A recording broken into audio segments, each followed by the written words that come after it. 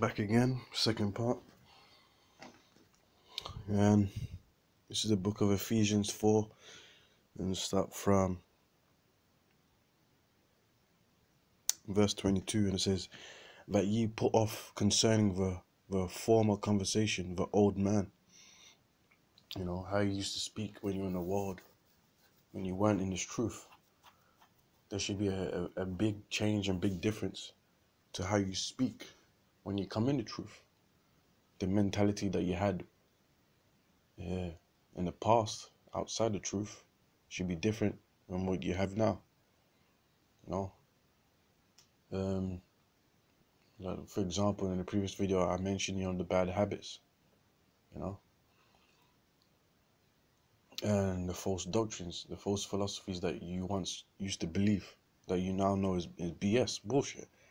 Yeah, you gotta come away from that.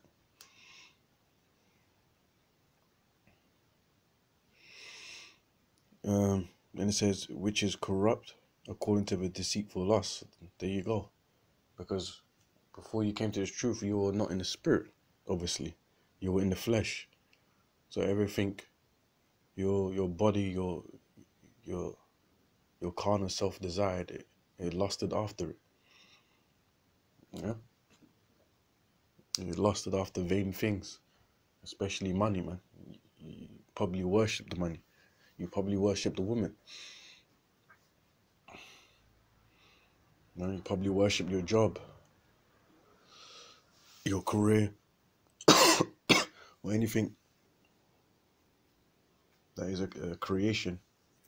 You value it too much to even care about the Most High Yahweh Shemshai. You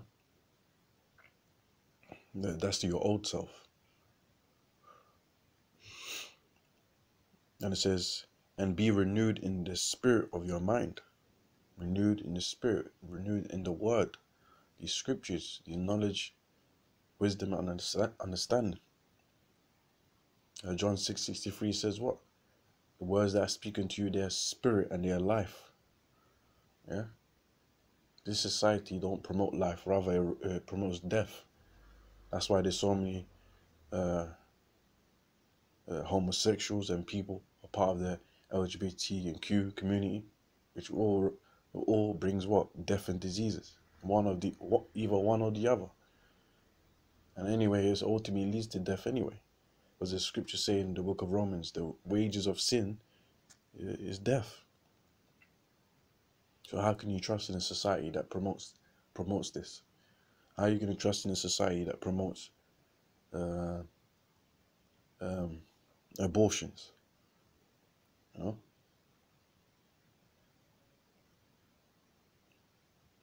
It's sickening, man.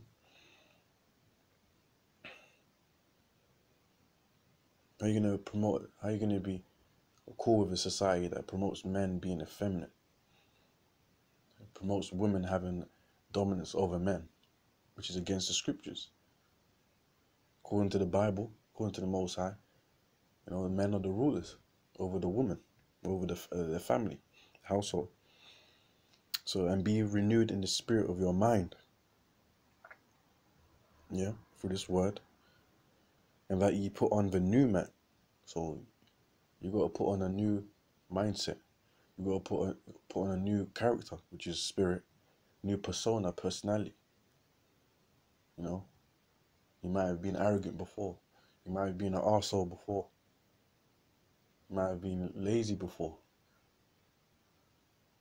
You might have been very or willingly ignorant before to things. You might have been very emotional and carnal, always getting into fights, always getting into arguments, unnecessary altercations. Maybe you're the type of person that didn't care to seek out knowledge, history.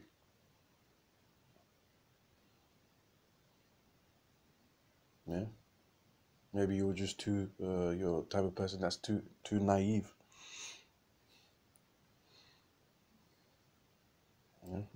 List goes on. Verse 24, and that ye put on the new man, which after the Most High is created in righteousness and true holiness. Yeah?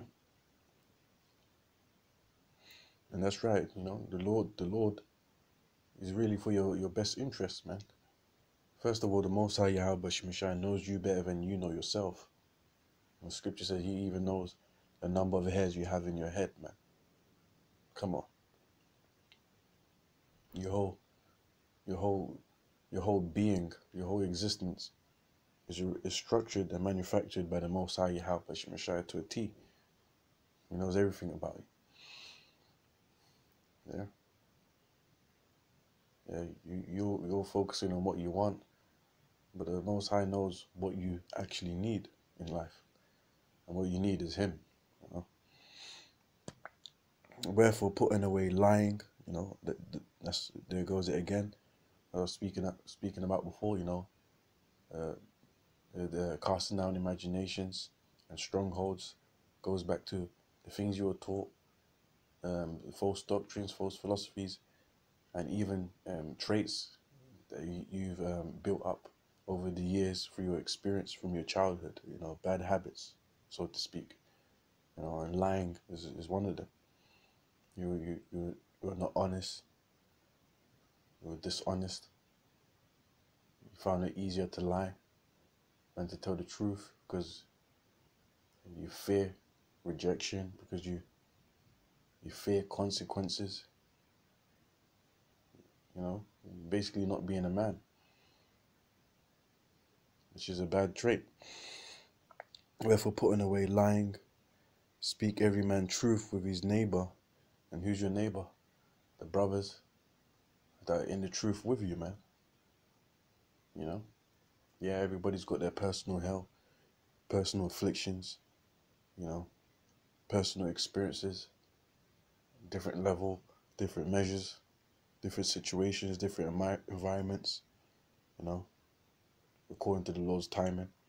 Nevertheless, we're still brethren and neighbors because we believe and follow one thing, and that's Yahweh Shemashai. And push His truth, and keep on grinding, building the faith, exhorting each other, complimenting each other, positive manner through the Spirit, and so on. We are all we have, man. We're a minority, but a spiritual minority, man, where we think outside of this world. Why? Because our Lord is not of this world. You can read the book of John, talks about that.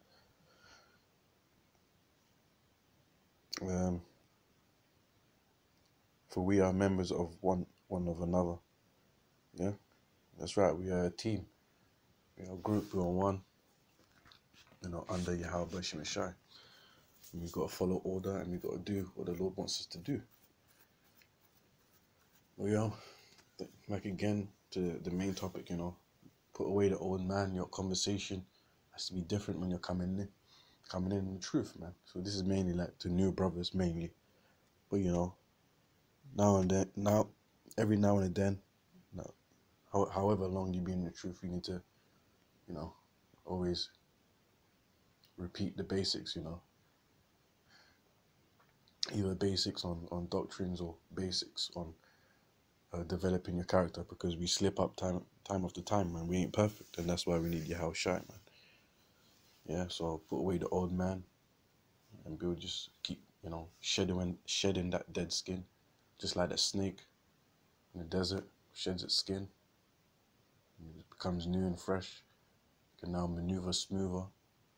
In other words, when you put off that dead skin, that dead weight, you see things more clearly. You're no longer ignorant. Now you know how to respond in a masculine and spiritual manner to things that that are, off.